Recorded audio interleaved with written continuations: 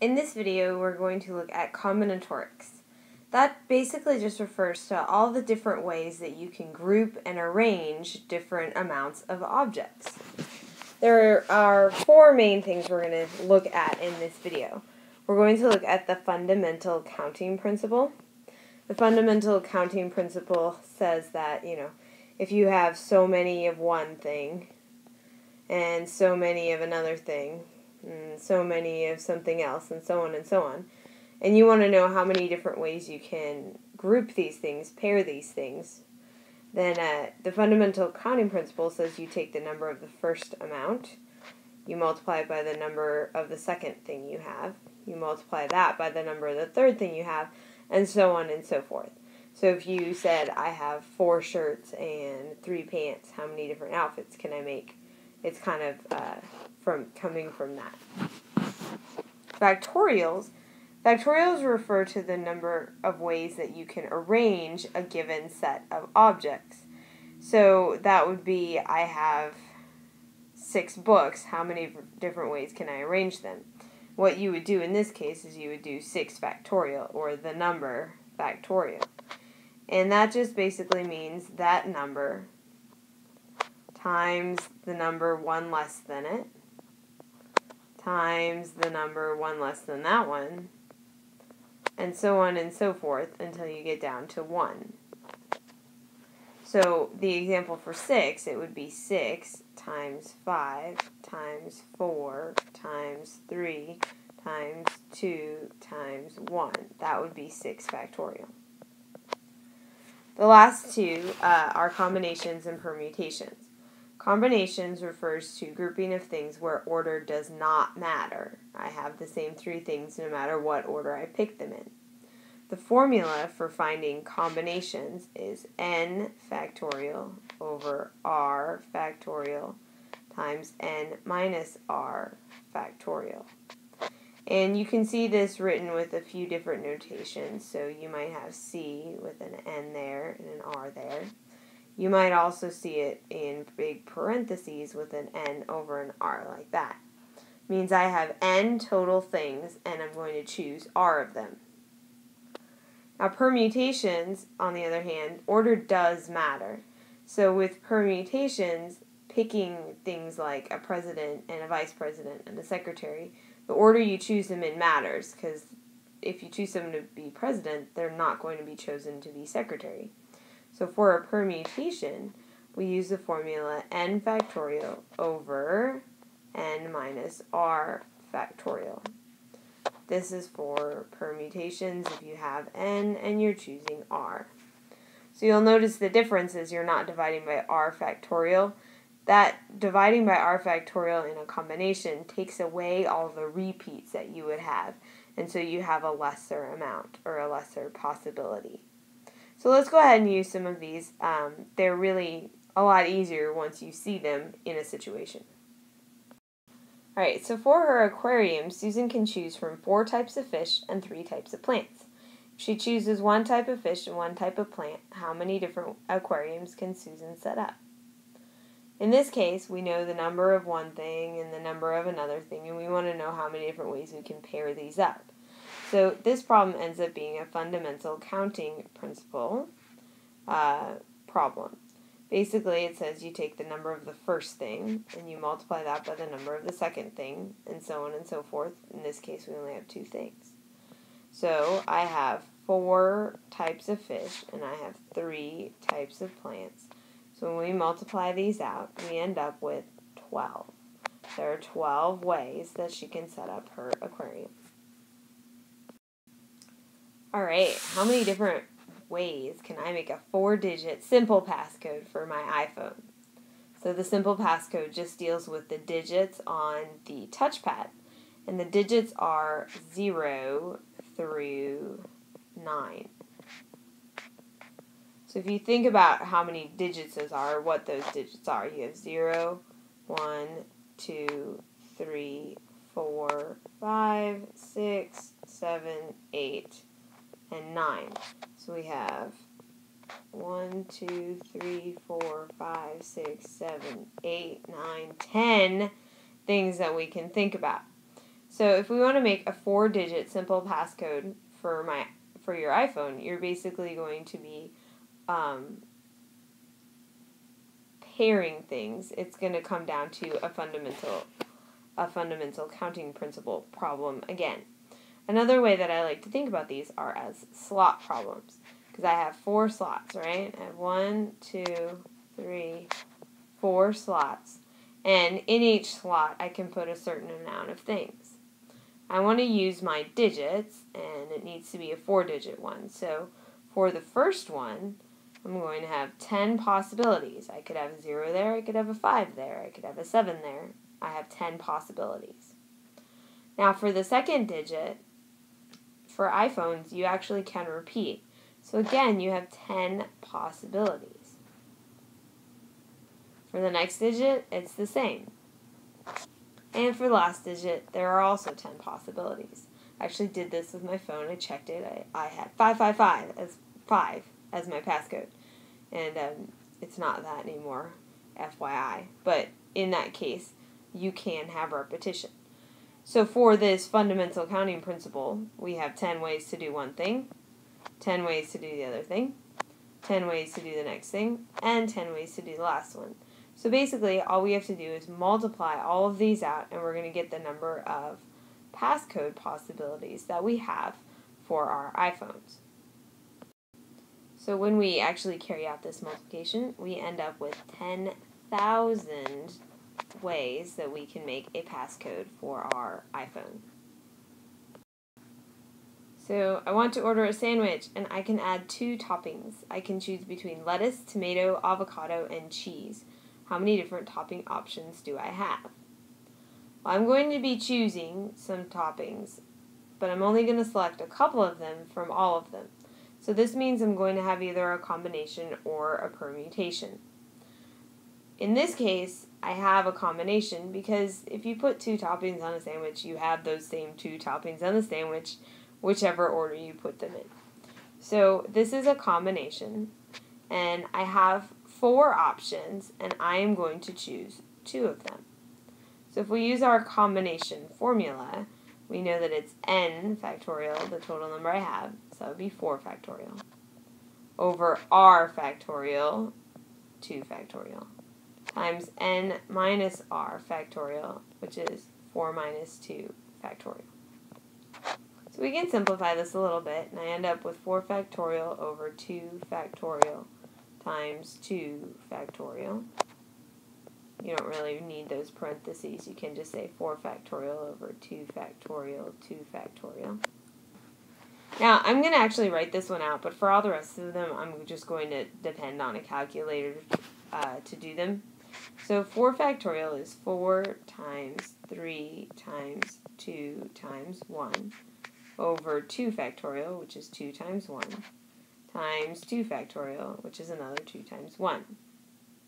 So we can go ahead and you could multiply them all out, or you could remember all that stuff that you did before about canceling common factors. We end up with 4 times 3 over 2 times 1. That's another common factor. So we end up with 2 times 3 over 1. And we have 6 ways that you can arrange your sandwich toppings.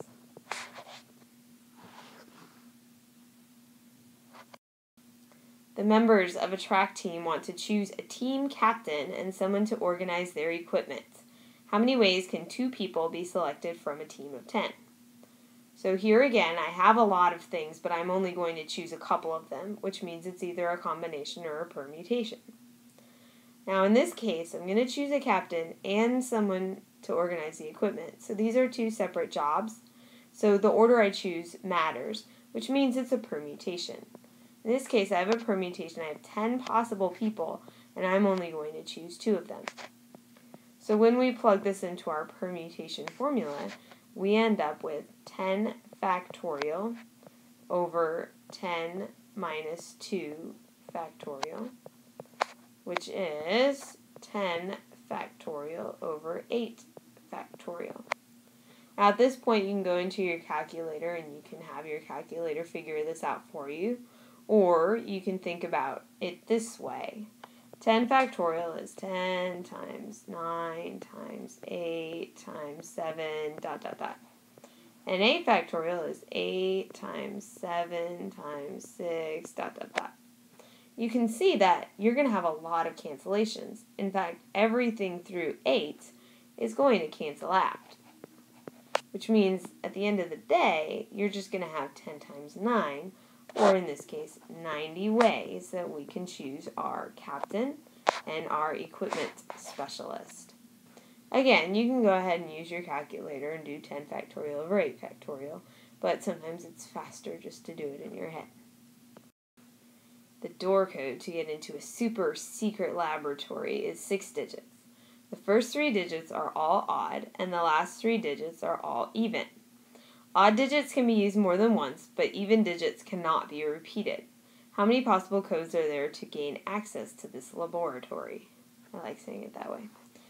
Alright, so this reminds me of the iPhone problem. So if we remember, there were all those digits from the iPhone problem.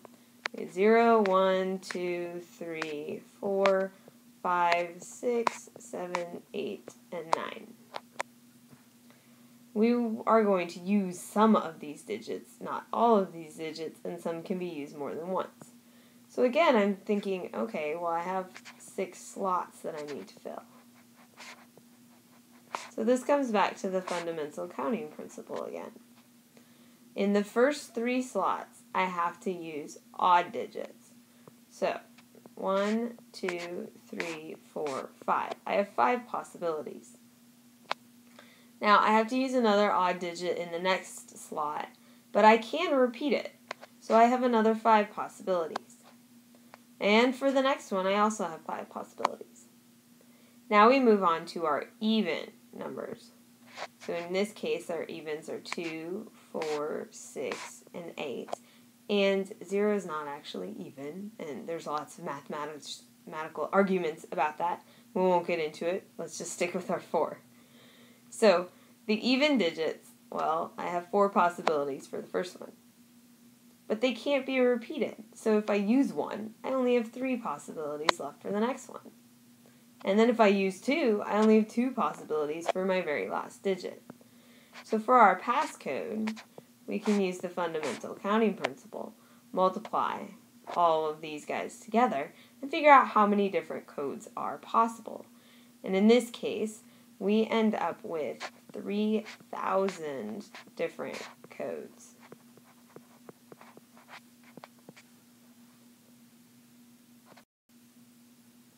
How many different ways are there to arrange the letters in Klein? Well, this is just a matter of arranging different things, so this is actually a factorial problem. I need to know how many ways I can arrange, it looks like 1, 2, 3, 4, 5 things. So to arrange 5 things, I do 5 factorial. In this case, 5 factorial, remember, is 5 times 4 times 3 times 2 times 1. Or you can be lazy and use your calculator and figure out that there are 120 ways to arrange the letters in Klein.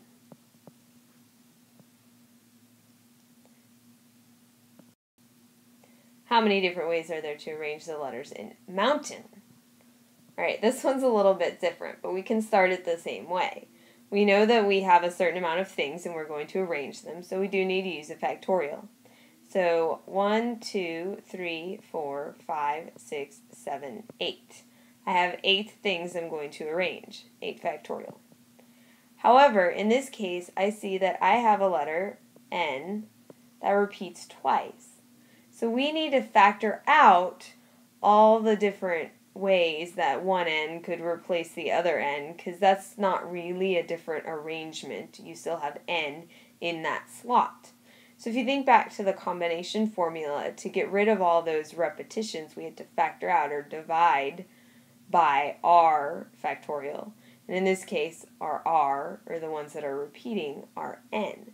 So yeah, we have 8 factorial ways to arrange them if each N was a little bit different.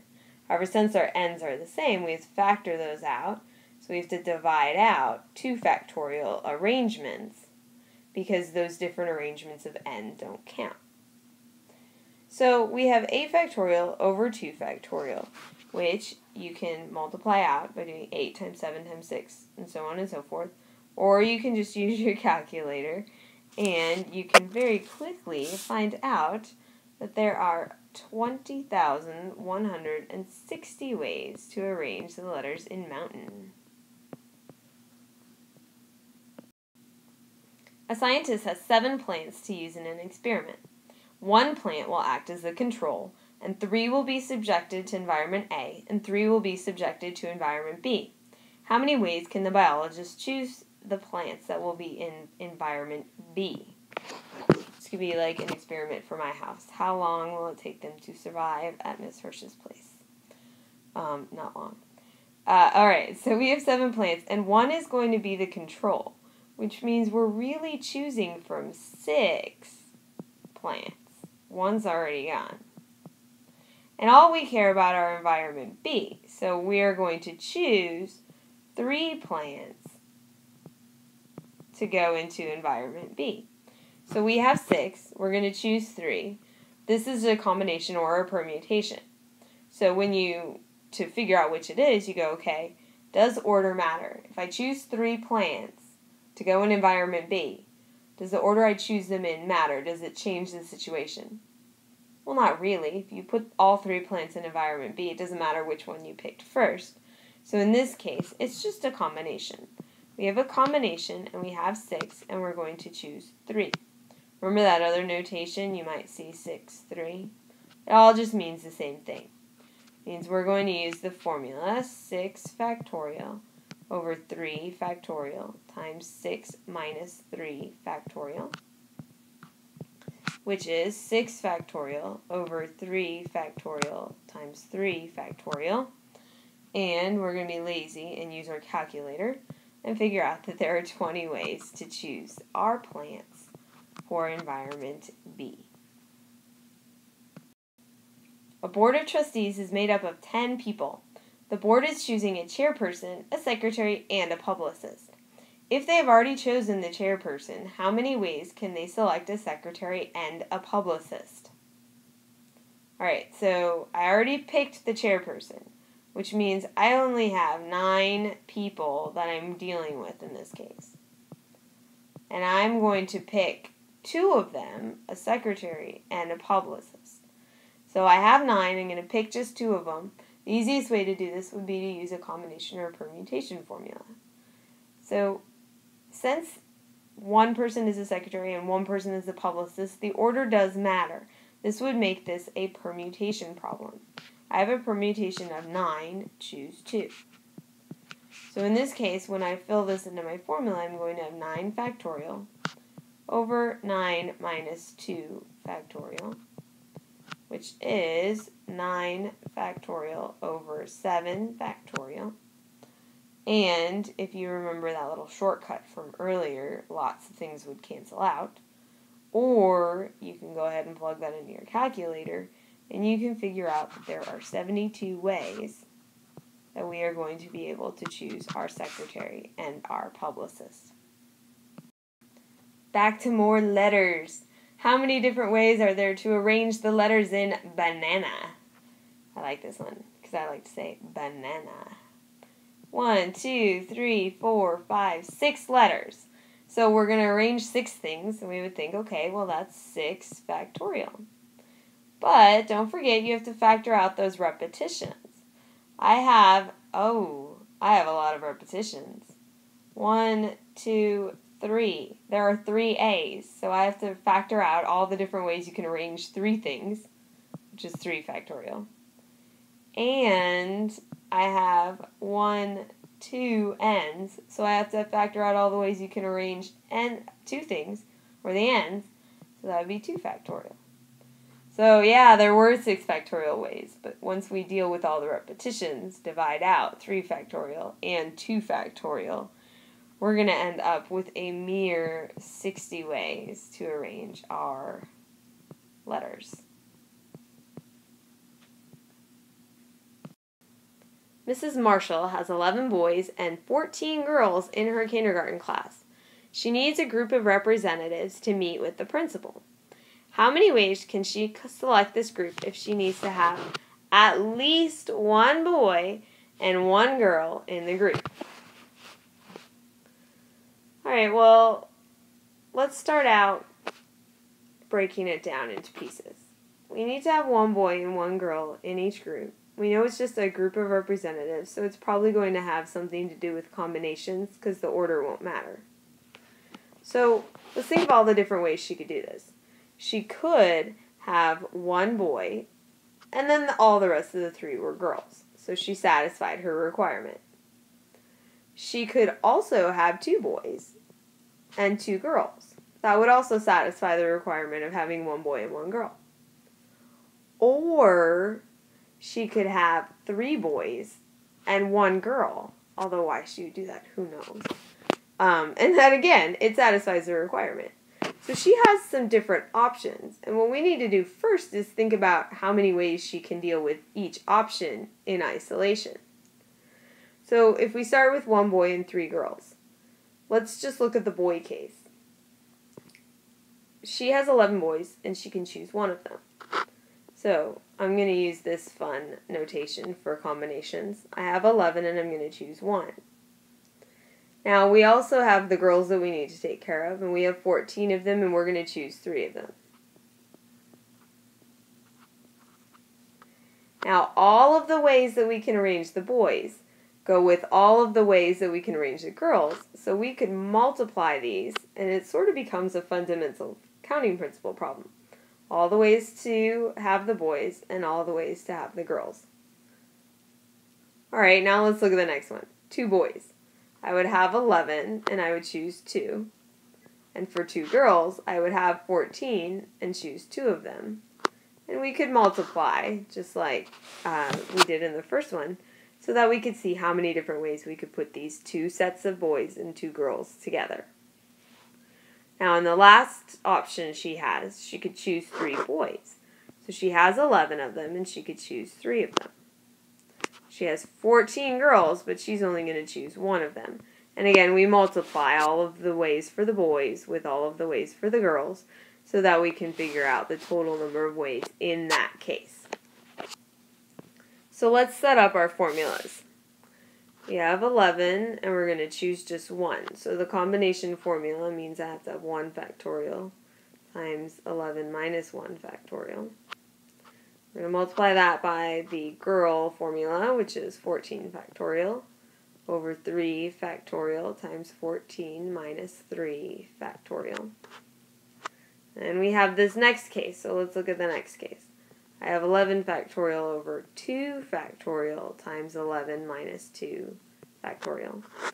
And then multiply that by the girl case, which is 14 factorial over 2 factorial times 14 minus 2 factorial. My cases are getting mixed up, sorry.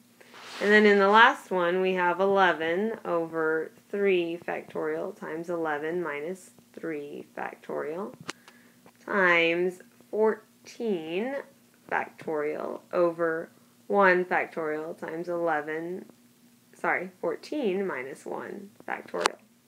You knew what I meant over there. I know it's a little messy. Alright, so simplify a little bit further so that we can go ahead and put this in our calculator. We're going to have 11 factorial over 1 factorial times 10 factorial multiplied by 14 factorial over 3 factorial times 11 factorial. And then for our second case, I'm going to end up with 11 factorial over 2 factorial times 9 factorial. And 14 factorial over 2 factorial times 12 factorial. And then the last one,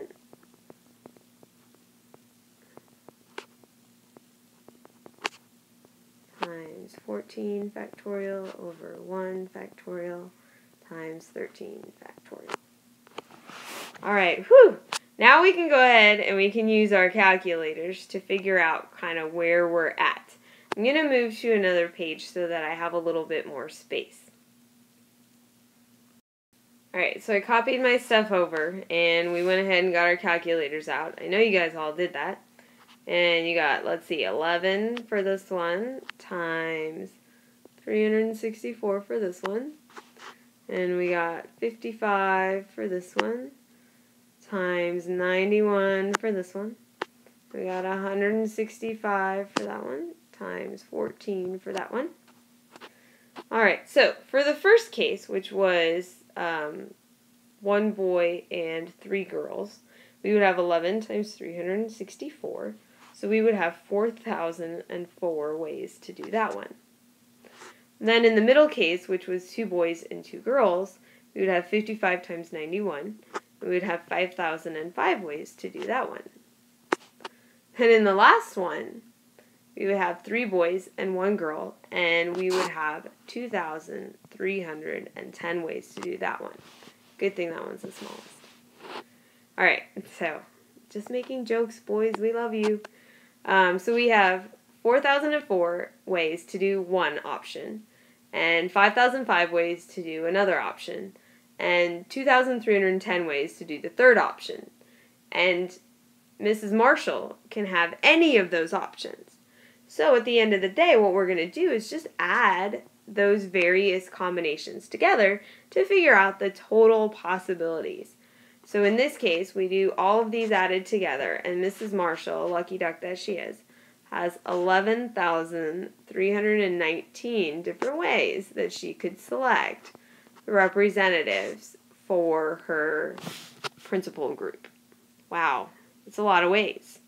But when you get down to it, you can kind of see how all of this stuff comes together.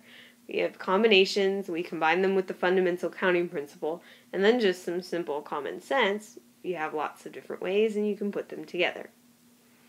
Alright, so let's do a little bit of a recap now that we blew our minds on that one. Our recap. So, the very first thing you need to do is determine what type of situation you have. Is this a fundamental counting principle problem where you can use the slots, or a factorial problem like the letters? Or is it a combination or permutation where you can go ahead and use those formulas? It sometimes makes them a little easier. After you figure out that, well, you need to make sure that you have it correct. So you need to remember that a permutation, order matters. Order does matter in a permutation. But in a combination, order does not matter. Which is kind of funny because we say we have locker combinations, but in all actuality, we have locker permutations, because the order does matter, as those of you guys know who have been locked out of your lockers when you mess things up. Alright, so once you know exactly what you have, you're going to set up the situation using the appropriate formulas, and take any special circumstances into account.